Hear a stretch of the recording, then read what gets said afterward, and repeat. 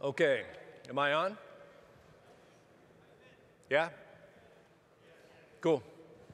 All right, well, good afternoon, everybody. I'm going to jump right in because these guys are keeping me on a tight schedule. It's good to be here with you all. My name is Bill Hilf, and I run our product management team at HP. And so I'm going to spend 40 minutes on the dot with you to talk about a variety of things of what we're doing at HP, talk about our work with OpenStack, of course, and tell you about some of our recent announcements that we made last week around HP Helion. So before I jump in, though, I want to give a little background. I'm at HP about a year now and have been enjoying it immensely, and a lot of our team is here. I'm going to give a little swag call out. We have these nifty shirts that I'm not wearing, as I was reminded, because I'm wearing this nifty shirt. You can get these at our booth, a new logo in the back. We also have a book that we just wrote that's out in the back you can pick up around specifically things that we believe are very important around OpenStack adoption in the enterprise. Before I joined HP, I ran product management teams at Microsoft for 10 years. Most recently, before I joined HP, was running product management for Windows Azure. Ran product management for Windows Server and a variety of other things over my years there. And I won't go into the resume beyond that. There's all kinds of good tools. You can go and find all my sordid history before that time. But over that time, I spent quite a long time over the past 5 years really talking to literally thousands of enterprise customers looking at cloud computing, adopting cloud computing in some way. Customers around the world, every industry I could possibly think of, at all different phases of that journey, moving from traditional systems to some virtualization, to trying to understand what a private cloud is, understanding how to use a public cloud, what the value would be, and where to start, and frankly, where a lot of landmines are planted at. And so what I'm going to share with you a little bit of some of the things that I learned along my own journey there, including some very significant ones as part of running Windows Azure and also being part of HP's public cloud, the things that we've discovered along the way. The reason I'm bringing this up is I still believe fundamentally we're at a very early time as it comes to the cloud computing phenomenon, particularly for the enterprise space. And I think also as you think about OpenStack and open source technologies, we're also at a very early stage in that overall game. I do think it's interesting that we're now at a point where you're seeing a lot of competition, particularly in the OpenStack space. As you walk out here on the show floor, you follow the Twitter sphere, look at social media, look at just press about what's happening. We're now really seeing competition come into a real light, and I think that's great. I think it's great for OpenStack in particular. I'm going to talk a little bit more about that in a moment. So one thing that we all know and love is that developers love to have more and more abstraction. I'm going to share a little story. When we were building Windows Azure, we started as a platform as a service only offering at Microsoft. And I'll never forget the day when we introduced infrastructure as a service in Windows Azure that we'd spent a fair amount of time contemplating bringing that to life. And the literally hundreds and hundreds of emails that I received from developers who were using our platform services saying, that I was, personally, taking the industry backwards, that I was responsible for moving, the art of computer science back in time by taking us back to the virtual machine, to back as infrastructure as a service. And what they wanted actually from me was more black boxes, more abstraction that allowed them to move faster, to build applications simpler and quicker. And we continue to see that today. We continue to hear the conversations, not just about PaaS, but the interest in container technologies, the interest in making it easier to get an application deployed or managed or spun up or torn down even quicker. This isn't only about OpenStack. It's not just about other open source technologies. It's a desire for developers to have more and more speed. I would say that cloud computing phenomenally changed the developer experience, largely driven by Amazon Web Services and Salesforce, I believe, in the beginning days. And we're really seeing that demand grow even further for the enterprise, both traditional enterprise ISVs as well as enterprise developers.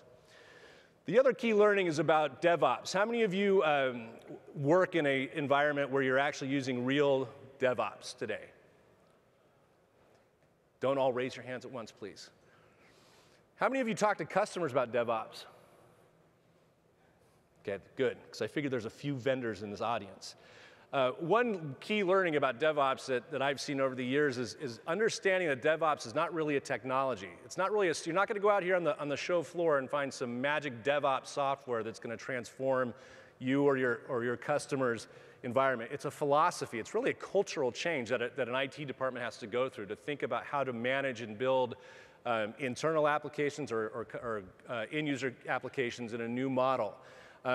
As I have learned, having been part of a few very large public clouds, DevOps is also as good as it can be bad. You can automate and propagate good things and bad things very, very quickly. And so understanding the power of DevOps is critical, and understanding that getting to that model of a continuous integration, continuous deployment is really what a lot of people are searching for cloud computing to help them answer. How do they not only get something abstracted and turn that infrastructure and turn those platforms and applications into services, but how do you start working in a new model where you can update an application, let's say hundreds of times a week versus 5 or 6 times a year? So very important to understand how that changes not just the technology, but the institution, the processes, and the people inside traditional enterprise IT. You hear the word hybrid quite a lot, and I had a mentor of mine who's very seasoned technologist. He said, Bill, I don't know, is hybrid computing an El Camino? Is it a new version of an operating system? Or is it some sort of newfangled car I need to buy? But saying that there's a thing called hybrid is extremely opaque. And so what a lot of us think of hybrid today, I think very simplistically, is hybrid means I want to move a workload or a virtual machine or an application from point A to point B, from server A environment to server B environment. And really, it's not so much about moving, it's about architecting a system that allows someone to use the things that they have today, maybe things they have in a third-party data center, maybe things they have in a public cloud or multiple public clouds, and designing a system together across those different environments, not necessarily just lifting and shifting things around. So most importantly, and of course, you all probably know this quote from the great Bill Cosby, and this is very true with any technology or any product actually, is when you try to really target a general purpose anything, something that's completely objective of a specific goal, you end up striving for that mediocrity and usually succeeding at mediocrity. And so a lot of what we're doing in informing our strategy at HP is how do we become very explicit, very targeted to what the enterprise is trying to solve. So you hear me say sometimes provocatively or jokingly, we don't target the Snapchat users of the world or Snapchat software developers of the world. We're really targeting the enterprise and what they're trying to build, because having gone through this actually extensively with Windows Azure and with the HP public cloud, the more you try to serve everyone, the less you are great at anyone. And that's really, really important, I think, as I know a lot of you work for companies building products around OpenStack, understanding where you're going to be great at. What are you really going to focus on? As we've seen with what I'll call general purpose commodity public clouds, and commodity, I don't necessarily mean that in a derogatory way. I mean in the sense that they're striving for an extremely low cost. We've seen just over the past couple months that price floor drop dramatically. I personally think that we'll get to zero for commodity compute and storage over the next 18 months. That's my prediction. Any of you analysts out there, you have to quote me or give me a little trademark if that comes true.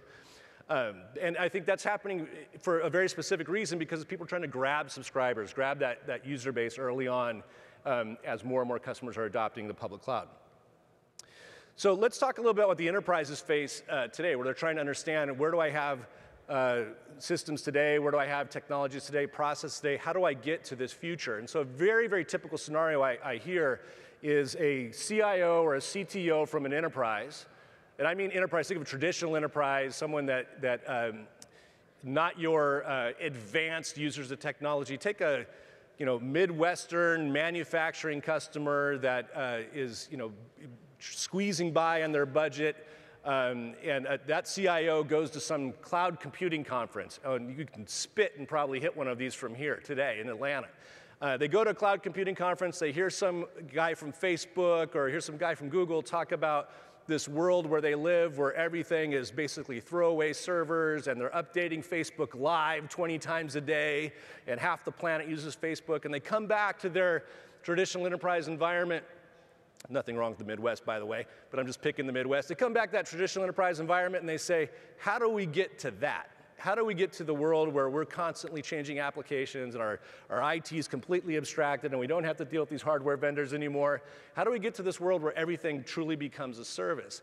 And that gap is really wide for traditional enterprise and that extreme endpoint where you're looking at someone like Facebook and are trying to sort out how do they use the best of those technologies. So what do vendors do? Vendors come in and show them slides like this. They come in and say, oh, there's a public and a private cloud.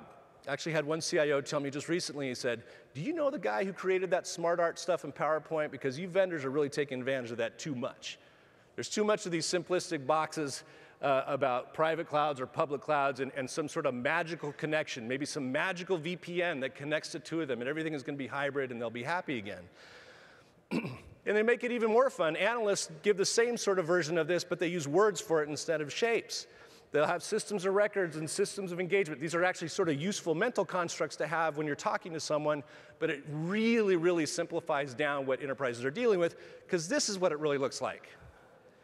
This is not a simple box. This is actually a real architecture from a very large airplane manufacturer of their supply chain. There's all kinds of crap in here. There's legacy stuff, there's software, there's data, there's processes, there's new stuff, there's public cloud, all kinds of, I've obfuscated it, of course, so you can't tell exactly who it is, but you get the general sense. It's complicated. If you're from the South, like Atlanta, there's a word they use around here called kudzu. Does anyone know what kudzu is? Raise your hand if you do. Good, all right. Kudzu grows all over the place. Grows up your walls, in your tailpipe of your car. It's organic, right? And a lot of enterprise IT is like kudzu, stuff that's grown up inside, along the walls, in the tailpipes over the years. And so when you come in as a vendor, you come in as a consultant, you come in to talk about technology, and you're talking about these very simple primary colors and primary shapes and say private, public, the enterprise CIO is looking at this and saying, where? Where does this fit? Where, do I just put a box in here and this magically makes it all better? Of course, it's not realistic at all. So what they're looking at is how do we create a fabric around all of this that allows them to take advantage of this tool that we're talking about called cloud computing in a way that actually fits their environment, not how they are going to shove this inside a vendor's box, because that's not happening. What gets more interesting is often what's called the Internet of Things, because a lot of enterprise IT is starting to look like this, where the endpoint is no longer a server or a box. The endpoint is a device, or in this case, a vending machine. How many of you have used the thing on the right? Good, a lot of you. And quite popular, I'm sure, here in Atlanta. This is quite popular. I have 2 teenage boys. They like to play with this machine a lot. If afterwards you want a little tip, they showed me a little keystroke where you can get to actually the DOS prompt on this thing and have a little fun with the machine. I know this is being recorded, so I shouldn't say that. But they're minors. I don't think they can go to jail yet for this kind of thing. So let me tell you about this machine a little bit. So this machine is called the Freestyle machine, and Coca-Cola would probably call this one of their most important innovations they've had at the company a long time. And basically, it's a cabinet full of syrups, little containers and vials for different syrups, grape syrup, vanilla syrup. And what you can do is pick some sort of combination. They have all sorts of different flavors. I mean, thousands of flavors you can pick from and combine and create your own type of drink. And so rather than just picking between 6 different types of sodas, you have all, I won't say infinite, but a huge variety of different choices you can make. This machine is connected to a cloud application. That cloud application is basically its supply chain, understanding when the grape vial of syrup is getting low. It can go back to, actually through a partner, through a local distributor, get some more of that grape shipped to the machine in time so it doesn't run out. So over time, they built this sort of three-tier application of a vending machine, a cloud application that was getting data from that machine, and that application communicating down to local distributors to go fill that up. Now that's interesting and neat. What they're doing now is actually quite sophisticated. They're now starting to learn from their users. They're now able to identify their user, either through NFC or some cases Wi-Fi through a mobile device. It will know what combinations you like the most. You can share it with your friends. You can learn about your city, your age group, your regions. And you can now go back to a Coke machine in the future and put your phone up to it, and it'll automatically pour the drink that you want. Gets even better, because now that they're doing all that learning in the cloud from all these different machines, they're starting to do some analytics, and then they're starting to serve ads back through the machine as you walk up. specifically targeted to you and your demographic, your city. This is really creepy, by the way. You walk up to a Coke machine and you're getting a very, very specific ad delivered to you before you pour your drink. But it's pretty powerful when you think about it. This is hybrid cloud right here. This is what hybrid clouds look like. These machines could be shipping containers. They could be airplanes. They could be turbines. They could be restaurants. They could be shopping carts at a Walmart. So as enterprises are starting to understand, how do I really leverage a model where I have different types of endpoints, not just PCs and servers, the flexibility of the technologies that they need to use expands pretty radically. There is no simple box here that says private or public cloud. So what is, why, we're here at this OpenStack conference, and there's so much love and affection and excitement around open source technologies. Often I get asked the question, what does open or open source in general have to do with hybrid cloud computing? Why are they connected? So I understand your hybrid concept. I understand open source. How are these things connected?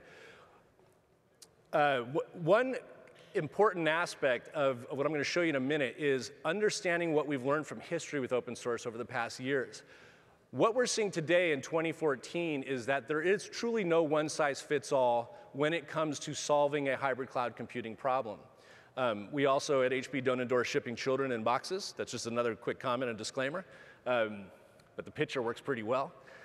What we're seeing is that the first wave of cloud computing driven often, people would cite by Amazon and by Salesforce in those early years, that brought the idea of there's a concept of a public cloud that gives you extreme speed and very great economics, right? Not always price, but great economics.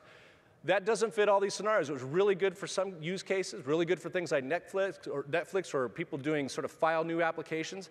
As it tried to get enterprise, it became more complicated, and enterprises are looking at the cloud as, I just need a tool amongst many tools that I may use. It's not going to be just one size fits all for those types of customers. So let's look at historically what happened with open source and the web. You all remember in the very beginning of the first time you used the web and the internet. Most of you are old enough to remember the very early days of when the web started.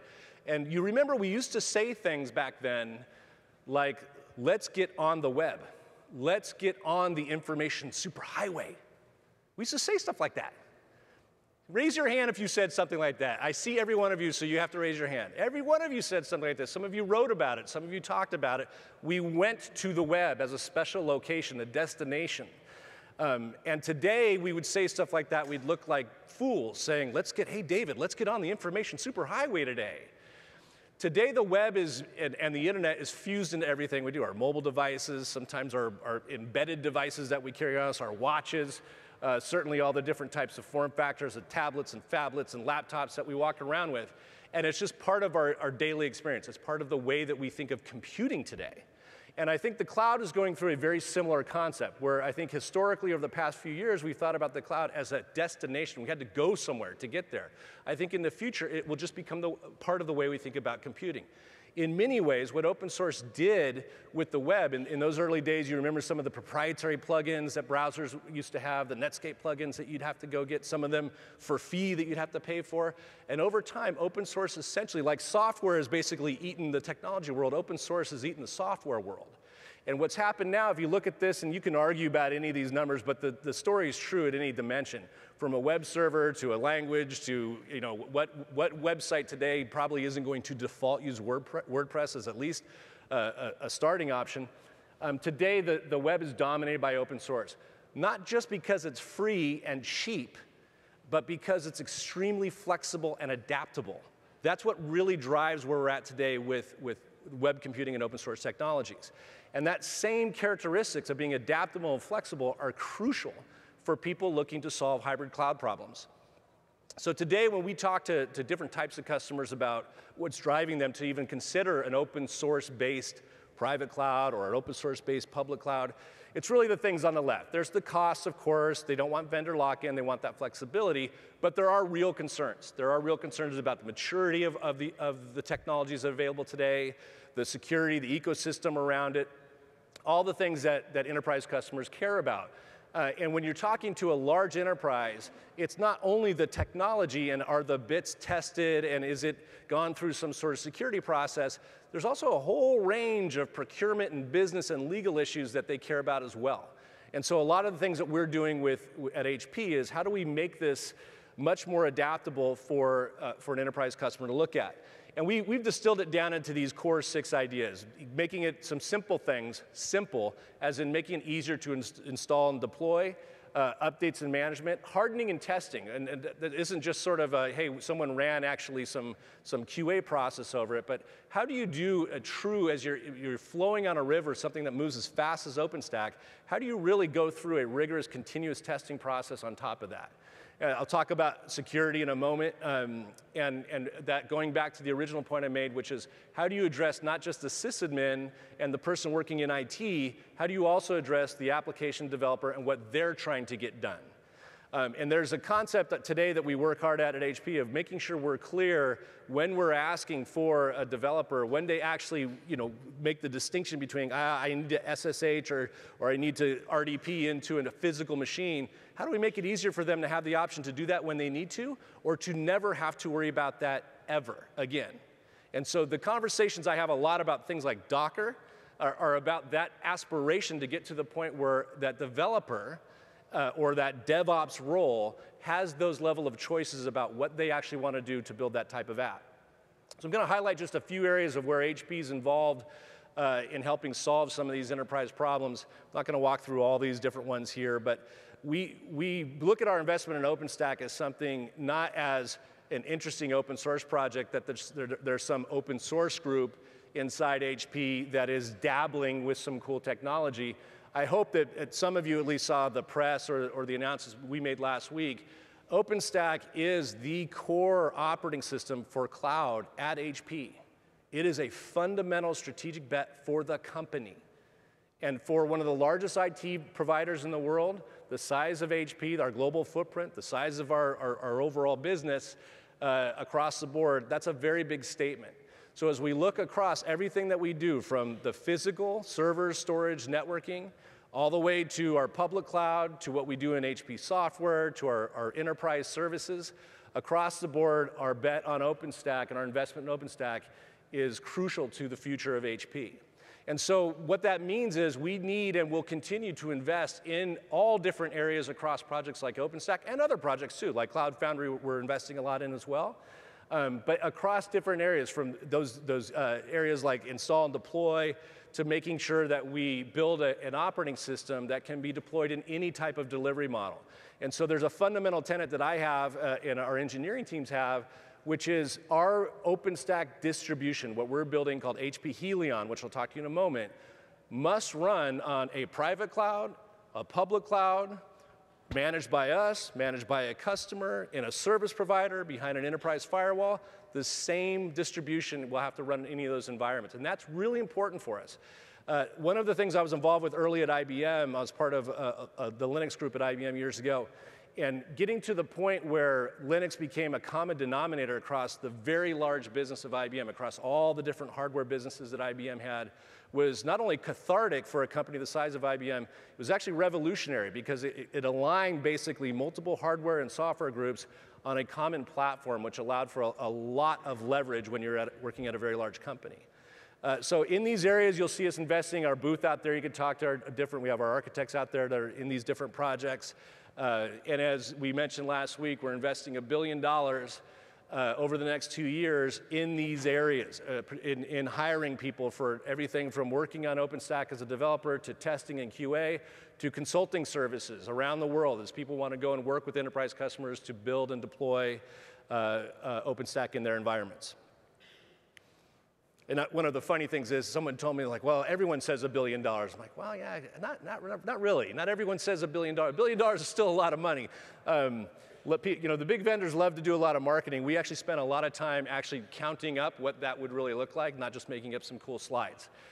So security is a crucial area for OpenStack in general, and really important. Probably the #1 requirement we hear from customers that we talk to about cloud computing is that not just the concern or perception about security, but specifically what are you doing to address some of these issues. There are a variety of projects that either we helped found originally in the OpenStack community or that we participate in heavily. The vulnerability management team, I don't know if any of you are a part of that. an incredibly important part of the OpenStack community, identifying critical security vulnerabilities and a process to work with the development community on fixing those. The OpenStack security group, this is a really critical area for customers because there's a lot of things that aren't just simple bug fixes. There are a lot of things that come down to configurations or reference architectures of how you do a deployment or basic settings in certain projects. And building those security notes and the OpenStack security guide was very, very important for us. The last two things I want to call out are pretty specific to HP and what we do. We're one of the largest security companies in the world. We have a range of security products from static and dynamic code analysis tools that we have with Fortify, to firewalls and intrusion detection systems, things that we have with ArcSight, to Tipping Point and a variety of other security products we have across the board. We take those products and the learnings from those products, and we have been and will continue to apply those towards the OpenStack community and OpenStack customers that we're working with. And those come from a variety of things that we see from harvesting huge amounts of information from enterprise customers about what's happening around security and vulnerability, and being able to leverage that with our customers and build solutions that allow them to take advantage of some of those products along with OpenStack. An example of that is a product we have today called Cloud System. It's an integrated hardware software appliance, so to speak, and we sell quite a bit of these today. And so we build that with these tools like ArcSight, Tipping Point, and Fortify that ship around our OpenStack distribution inside of that integrated product called Cloud System. So you've heard about, or you may have heard about HP Helion. And if you really want to blame anyone for that name, if you really don't like it, I'll pick on some people in the audience that helped me make that decision. It's not Hellion. A lot of people thought it was Hellion. There's another L for Hellion. The reason why we picked this name, and actually it doesn't really matter if you like it or not, because it's what we picked. The reason why this name is important to us is we wanted a single, common, unifying brand that would describe the entire portfolio of everything that we're doing around the cloud at HP, from products to services to what we're doing in hardware to what we're doing in the public cloud. And we wanted it to be unique, and we wanted it to be something that represented what we thought was beyond just calling it cloud computing.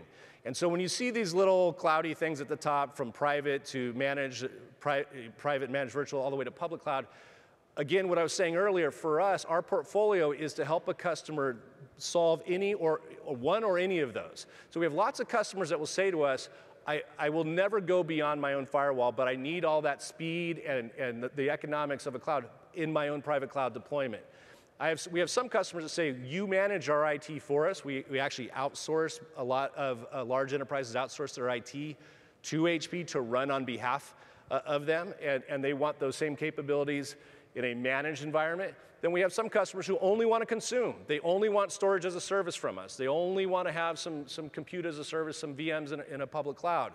And we needed to have a platform that allowed a customer not only to choose any of those given delivery models, but also when they want to bring them together, we had a composable stack. Again, not just an IPsec connection between two different servers, a composable stack that allowed them to build something that was truly hybrid. And so we under the common architecture of having it, these are principles of being open, secure, and agile, so that in any of those delivery models, a customer has that choice. And part of that announcement was an actual product. You'll see us announce quite a few products under this HP Helion brand over the months and years. Our first drop of this was last week of what we call Helion OpenStack Community. And so this is a free and downloadable version. The product manager for it is right there holding a camera at me. His name is Raj. Raise your hand. If you have any questions, you ask Raj about it. This is our first true full product of OpenStack that we're distributing based on Icehouse. And you can download it today. There's the URL for it. I'll show you the URL again at the end. This is really designed for pilots and proof of concepts, mainly up to 30 nodes. We'll be releasing a commercial version in the next month of our OpenStack distribution that will use that same core, but we'll be building a variety of things around that core. There was someone who mentioned, I think on Twitter the other day, that is OpenStack becoming this vanilla commodity open source thing in the middle, and I think the actual words were, and all the chocolatey goodness around the edges is going to be commercialized. Did any of you tweet that? I think it might have been an analyst. Chocolatey goodness was particularly provocative. I thought that was good. I'm going to talk about it again about how we work with the OpenStack community and the things that we see happening in OpenStack and where that gap will be and that delta will be for commercialization around it. But this was part of our release last week, and you can check it out on that website. I'm not going to take you through, I only have 10 minutes left, all the things that we're doing. We've been a part of the OpenStack community since the inception. We have, like I said, it's not so much about the booth or the amount of money or the t-shirts that we spend here. I think the most important point I would leave you with is OpenStack has become, over the past couple years, one of the most important strategic elements for HP's turnaround across all of the company.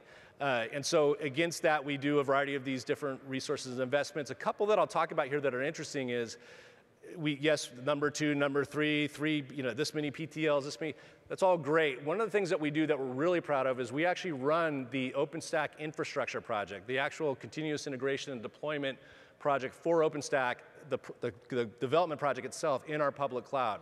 And we learn a lot from that, actually. We learn a lot about how the community works and how CI/CD truly does happen on the, I think it's safe to say this, the fastest growing open source project in history to date. Maybe there's someone who can question that, but I believe it is still true. And so doing that's important for us. So we have dedicated staff, and this isn't glossy or glamorous. This isn't stuff that we go out and tell customers, hey, we run the back end for the OpenStack development process, but it's really important for the community that someone steps up and does that level of work. So we'll continue to do this. This slide will only get better for us as we continue to invest in OpenStack overall.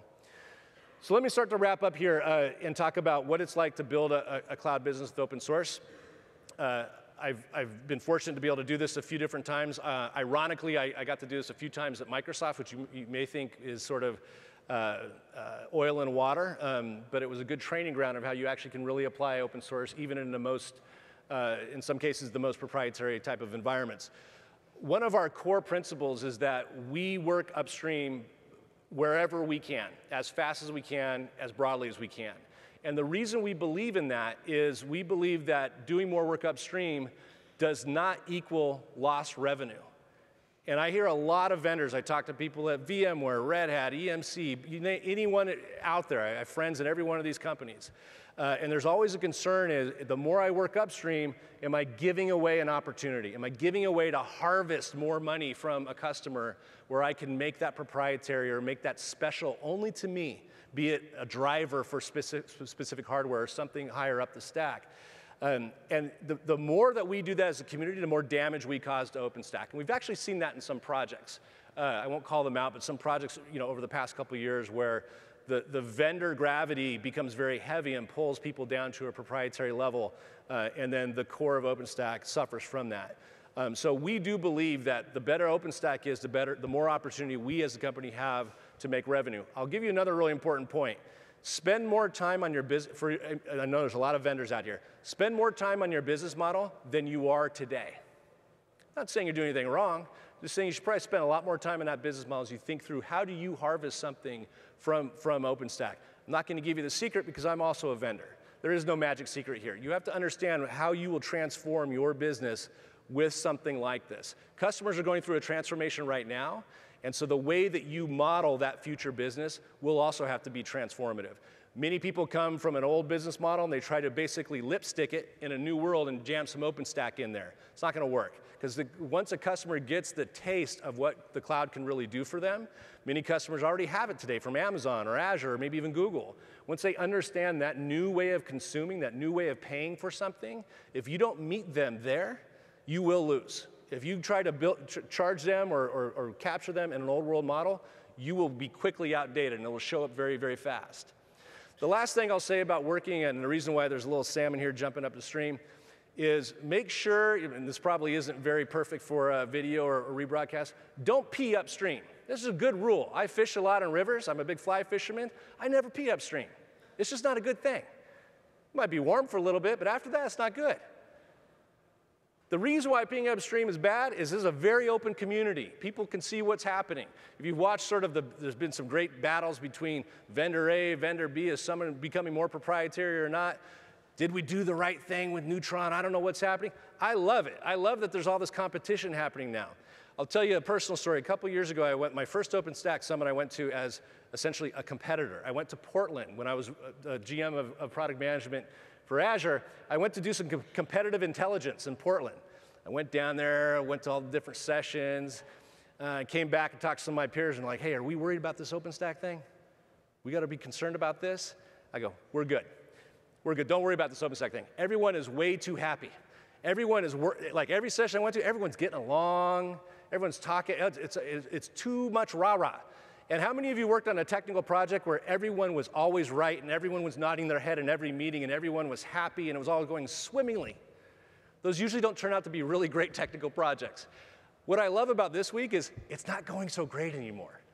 It's getting a little dirty and nasty, right? And people are starting to get, tweet nasty things to each other and say, I don't think that's working the right way. This is good, people. This is good stuff. When the community is actually competing, the community is pointing out the problems and identifying things out in the open, this is how software gets better. And so I'm actually quite happy to see it. Even someone sent me a note, like, I don't know, company A said company B is getting too proprietary. I'm like, this is good. This is good, healthy competition. And customers love this because they know now it's getting more real. Like things aren't landing well at scale. We run OpenStack at big scale in our public cloud. We see a lot of problems customers don't see. They want us to go through that pain. When I talk to real customers, they say, tell me the real problems you have in your public cloud. Let's walk through those. Don't tell me about all your marketing slides and the good stuff. Tell me the real issues you're running into. So overall, what I'd say is understand why we have to work upstream as a community deeply, because every one of us, I presume, is hooked into the success of OpenStack to some degree or investigating it. And the more that we don't pee upstream, the more that we work collaboratively, the better. And remember, for those of you who are vendors, peeing downstream is fine. Like I got a whole bunch of my team in this room. That's fine. I can go tell them the hard stuff to work on and go yell and bark at these guys. That's fine. But understand that as a community, we actually have to solve together, not just fight. So lastly, I'll just leave you with the bit.ly URL you can see there. This is our community edition. That's our new name and our new logo. Just wrapping up really quickly, I wanted to give you a sense not just of what we're doing on, but also where I see OpenStack is today. You will hear a lot more from us over the weeks and months about what we're doing under this brand name and our investments in OpenStack overall. But with that, I'll say thank you, and I enjoyed the time here with all of you.